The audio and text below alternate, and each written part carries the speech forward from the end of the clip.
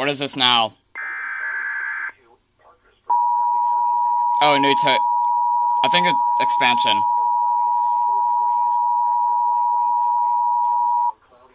Tornado watch number 50 remains in effect until 8 p.m. Central Daylight Time and now includes the following counties in Alabama: Chambers, Cleburne, and Randolph.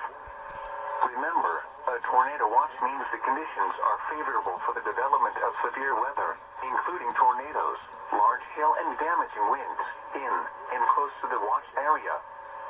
While severe weather may not be imminent, persons should remain alert for rapidly changing weather conditions and listen for later statements and possible warnings.